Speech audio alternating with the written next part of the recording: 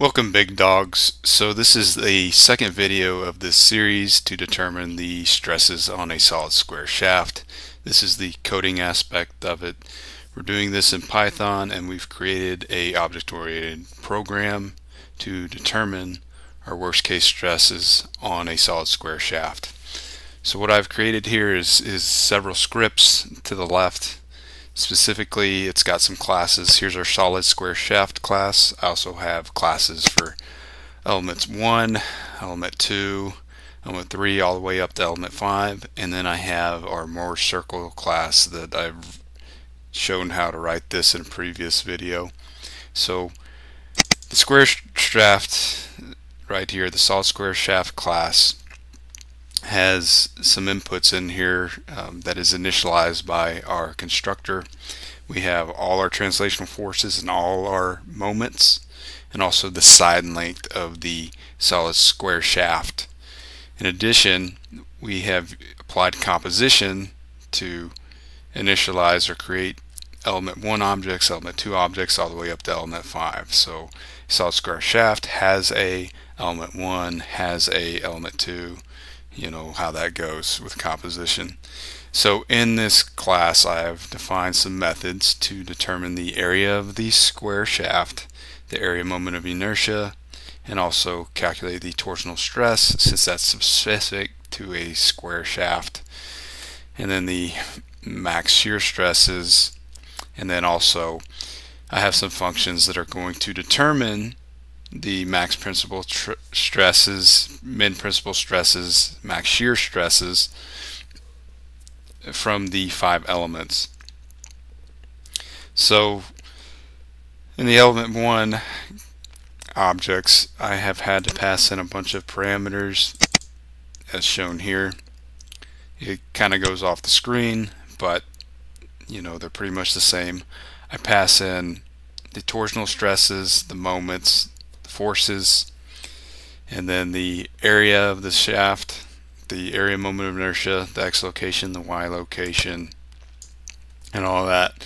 And so that's what I've created. So for element 1, for example, I've passed in all these parameters, and then I initialize them in this constructor, and also I use composition again. I leverage that because element 1 has a more circle, and I pass in some stresses that are calculated down here.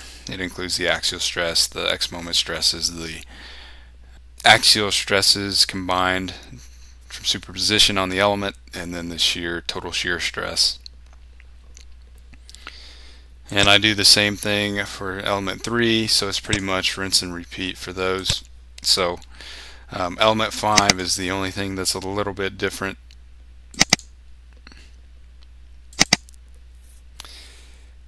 But it pretty much, it calculates the shear resultant. Because I have multiple shear stresses, I'll calculate the shear resultant just using Pythagorean theorem. So that's just an added feature in element 5 because it's in the center. So we'll go ahead and apply this to our example. So I've created just a script here, a test script. So what we want to do first is we want to create a solid square shaft object. So we'll just call it x equals solid square shaft, and it'll import it automatically for me here.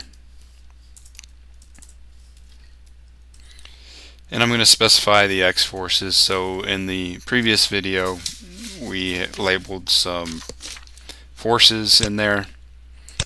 So these are the forces we applied. So I'm going to go ahead and put those in and see if we get the same answer for stress. So for the x force, it was 1 pound force. For the y force, it was -1 pound force. For the z force, it was 10 pounds. And I'll just go ahead and write those in real quick. And the side length was 1. So I've created a solid square shaft object. Now what I want to do is I want to access element 4. So I'm just going to do print x dot element 4, and we'll access sigma y in this case. We'll do the same thing for tau.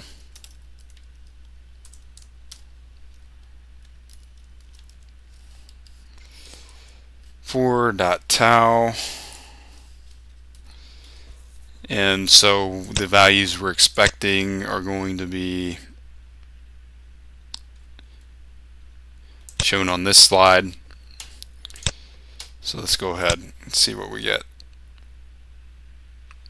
So I got 4 and 49.57, and in here I got 4 and 49.5. So I did some rounding in here, but yes, so that gave me the result I wanted. So now I can go ahead and I can determine the, maybe I want to know, I want to look at more circle for this, so for element 4. So we'll access more circle dot, and then we have a more circle plot.